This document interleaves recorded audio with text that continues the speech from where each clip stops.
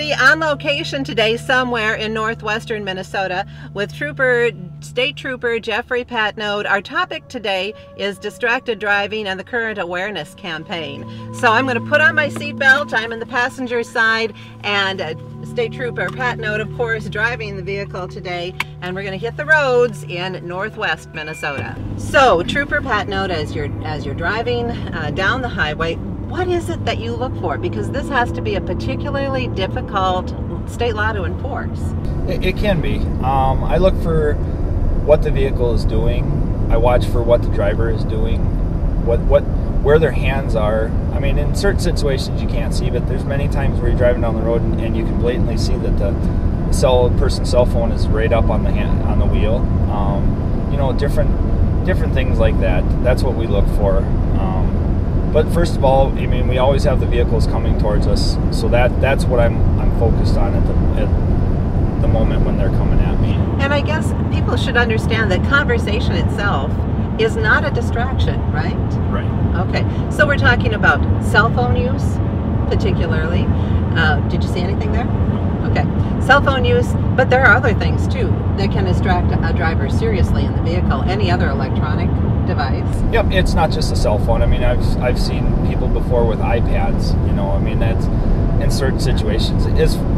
We've had people reading the paper going down the road, reading books. I mean, it's not just the cell phone. I mean, that's one part of the statute for the texting part of it, but there are just different distractions that can be associated and you can be stopped for.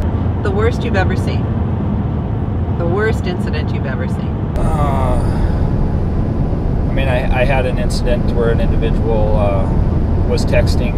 It ended up being an injury crash that I came upon, you know, and right away as I approached the scene, from what I gathered from the information that I'd seen, I could tell something was off with the way the vehicle went into the ditch, and the vehicle rolled.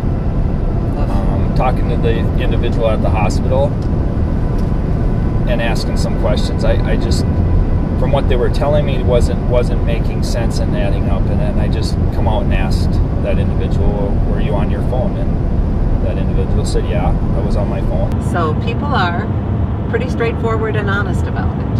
Sometimes. Majority of the people, yeah. You know, there are times where I think they feel that by lying to us that we don't know or we're not going to find out. But at the end result, it's, you know, majority of the time people are honest with you and do finally say, "Yep, I was texting." So Key to the City this morning on the road in northwest Minnesota with State Trooper Jeffrey Patnode.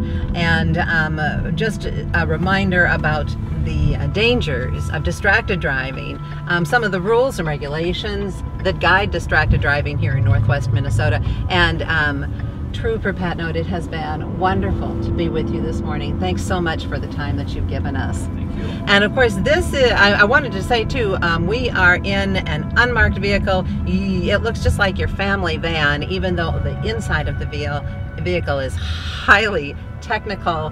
A lot of tools here for the State Patrol to do the job that they have to do to keep all of us safe on the roads. On the road in northwestern Minnesota, Key to the City, I'm Key Teeters.